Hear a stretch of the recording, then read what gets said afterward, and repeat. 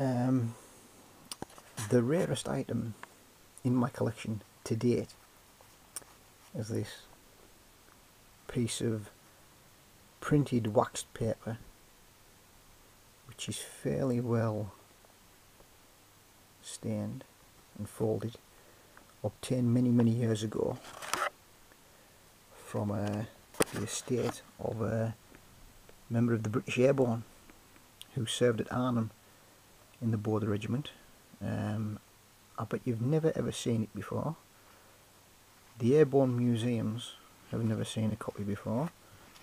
As you can see, it's fairly well tatty, but up here got the Waffen SS logo. Down here it says,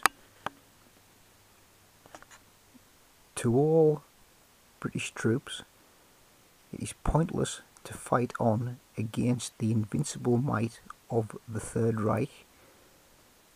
We therefore recommend that you surrender your position of the Arnhem Bridge forthwith, and your lives will be spared, and you will be treated as the Geneva Convention states for the treatment of prisoners of war."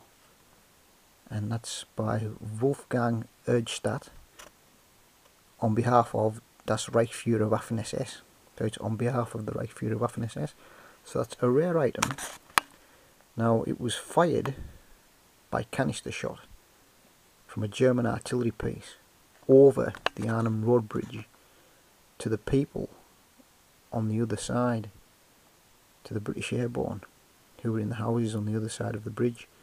Now, this was acquired by a guy later on at Oosterbeek who was with the Border Regiment, and he many years later subsequently died, and this came up in his house contents, and I was lucky enough to get it. So it's a fairly rare item. So it's a cannister shot German propaganda leaflet from Arnhem,